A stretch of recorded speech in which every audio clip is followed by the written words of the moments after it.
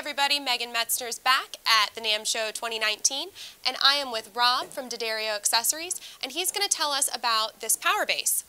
With this, I mean, every musician uses a power strip of some type.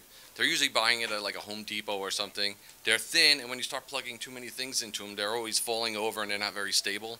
And then also at the end of the night, they kind of just wrap the cable around it. Then when they open up their bag, it exploded, right? So these were the things we wanted to solve. So it has a really wide, flat base.